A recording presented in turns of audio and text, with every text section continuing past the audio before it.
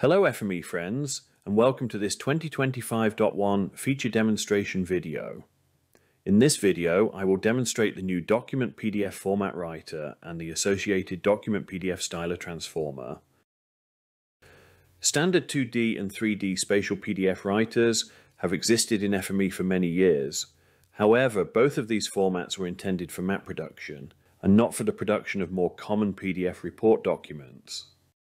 So in FME 2025.1, a new document PDF writer has been introduced. In tandem with the DocumentPDFStyler transformer, FME can now generate PDF reports that include headings, lists, tables, images, and properly formatted paragraphs of text. This workspace simply reads park records for the City of Vancouver and writes them to a PDF report. It uses the new document PDF writer and styles the records as a plain list using the DocumentPDFStyler transformer. The output is a very simple list of records in a PDF file.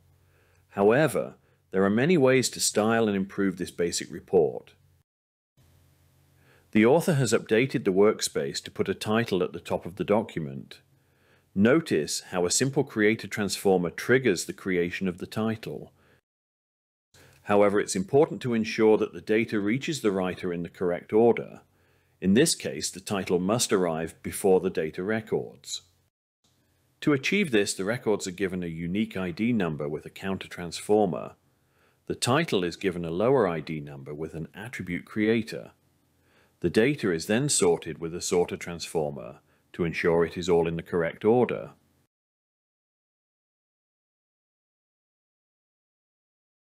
Let's see the workspace after the author continued to develop it further. There are now numerous improvements. Let's examine what they do. Firstly, the author has changed the main report from a plain list to a table of information. Secondly, they are using Markdown to style the park name records. In this case, they are adding a hyperlink to search for the park name online. Other Markdown styling can be used as desired. The DocumentPDFStyler transformer directly below sets properties for the page. This can include the page orientation, page size, headers and footers, and even a watermark.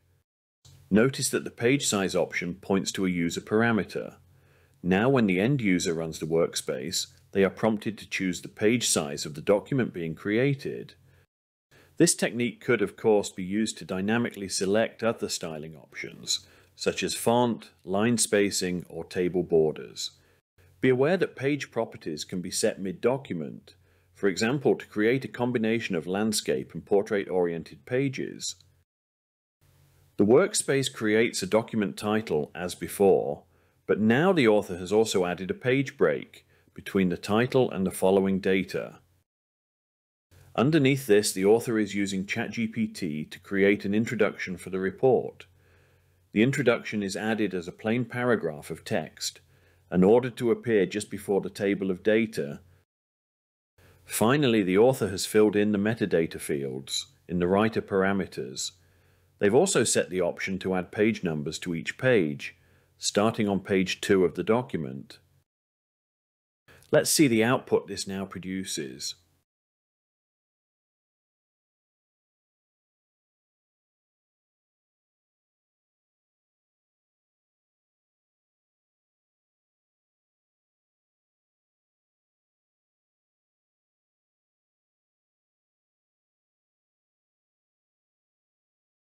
Remember that the park name is a hyperlink, which, by clicking, directs us to a Google search for the park.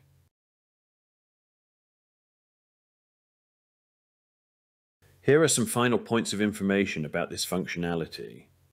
Headings automatically create entries in the PDF bookmark system, which can be used to navigate a PDF when viewed.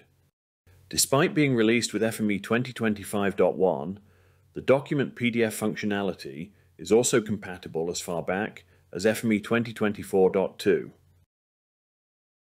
Another method to control the order of records inside an FME workspace is to right-click a creator and use the function Set Connection Runtime Order.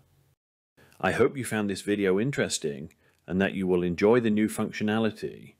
Look out for other video demos for the 2025.1 release.